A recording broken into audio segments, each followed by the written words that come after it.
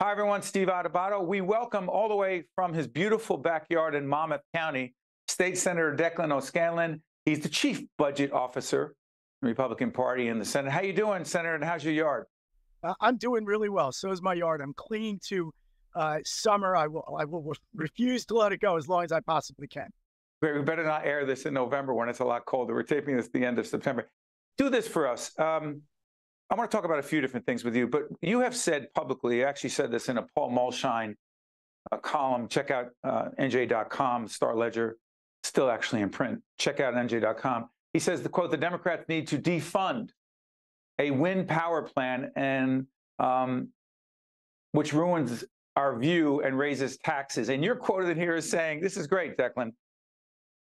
The Democrats are running scared, said Senator Declan O'Scanlon.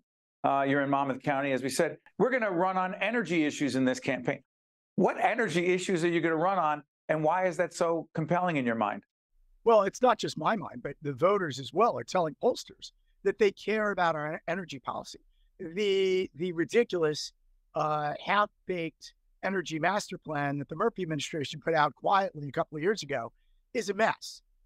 It doesn't account for the cost to upgrade our grid. It doesn't account for the cost that everyone will have to spend to upgrade equipment in their houses, and the additional costs of energy that will happen because of that plan.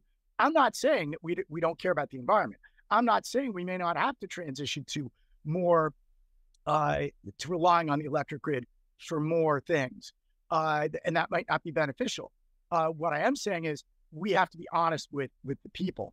The current energy master plan is a ticking time bomb of dramatically increased costs for utilities, dramatically less convenient availability of energy to run our cars, et cetera. So it's a real issue, and it's one that voters should be concerned about.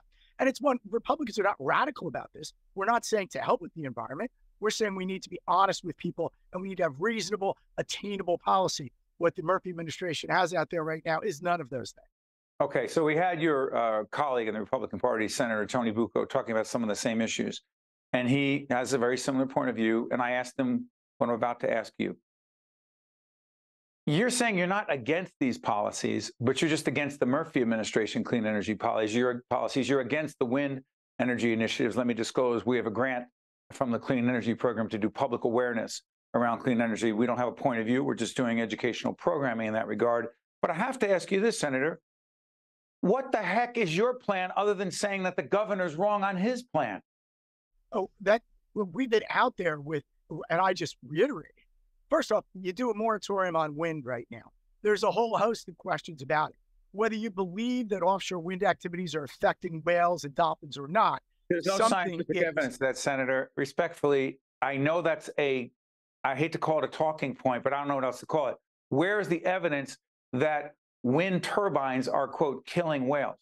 Actually, and I will side with you on that. There is no evidence that wind turbines are killing whales. However, it's the other side can't say that they know definitively that some of the activities of offshore wind, because we don't have turbines yet, some of the preparatory activities of offshore wind might be affecting whales and dolphins, et cetera.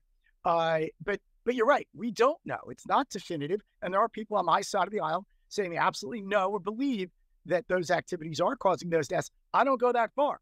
I believe both sides don't know what the hell's causing the whale and dolphin deaths.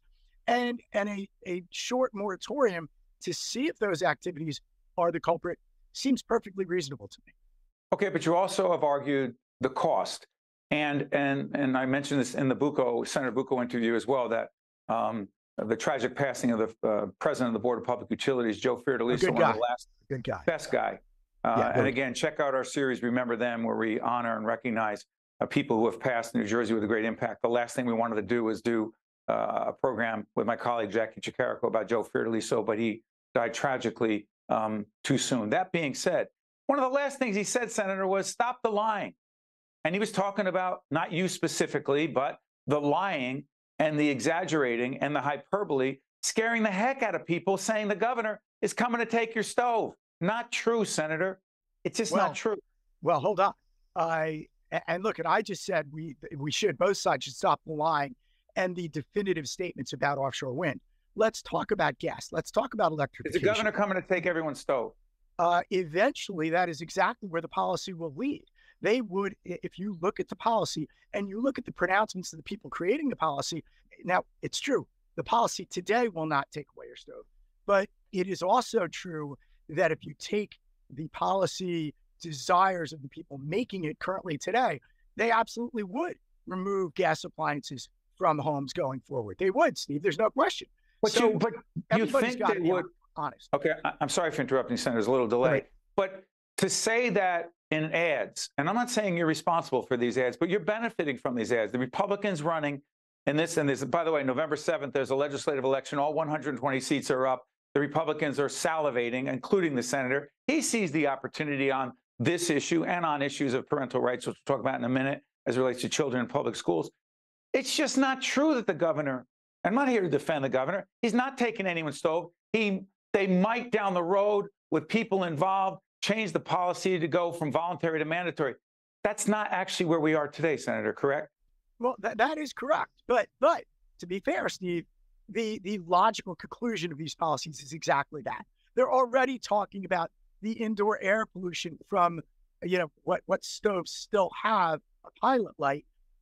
It's if you're honest from both perspectives, they would actually eventually, not too far down the road either, want to remove your gas stove and other gas appliances, and reliable ones, and replace them with a much less reliable set of appliances dependent on an electric grid that needs billions of dollars of upgrades if we're going to eventually get there. So, Senator, parental rights. Put this in perspective. What is the issue regarding parental rights as it relates to their children in public schools, and what the parents should or should not do or do not know about their children, and what their children say about their gender, their sexual orientation, please? This is another area where there's been, I think, on both sides, exaggeration. Certainly on the left, on the policies that exist right now.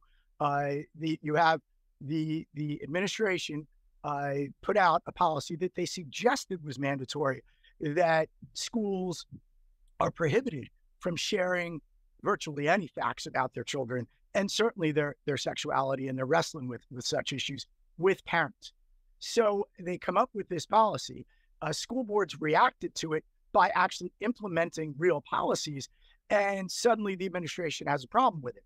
The left is grossly exaggerating the policies as they exist. Middletown is where I'm most familiar with. There are blatant lies, misrepresentations being told by numerous people about that policy, which is a very reasonable one. A male child can dress like a female, can ask to have his name changed to a female name, can talk to teachers. It is not, can do all that without any parental notification. It is not until and unless they want to change a formal document or have a public accommodation, like start using, girls' bathrooms, when there might be communication with parents. It's a pretty reasonable policy. Parents agree with Republicans on this, and the left is exaggerating and blatantly misrepresenting what that policy does. This is State Senator Declan O'Scanlon, been with us many times. Check out previous interviews. You'll see the website, steveadubato.org. He's the Chief Budget Officer. Thank you, Senator, for joining us. We appreciate it. Talk to you soon. Thanks, Steve. You got it. Stay with us. We'll be right back.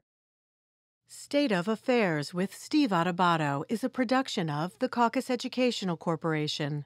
Funding has been provided by Rowan University, Johnson & Johnson, the Turrell Fund, supporting Reimagine Childcare, Wells Fargo, New Jersey Sharing Network, Hackensack Meridian Health, Veolia, Horizon Blue Cross Blue Shield of New Jersey, Eastern Atlantic States Regional Council of Carpenters, and by these public-spirited organizations, individuals, and associations committed to informing New Jersey citizens about the important issues facing the Garden State, and by Employers Association of New Jersey. Promotional support provided by NorthJersey.com and Local IQ, and by ROINJ. Most people don't think about where their water comes from, but we do. Veolia. More than water. resourcing the world.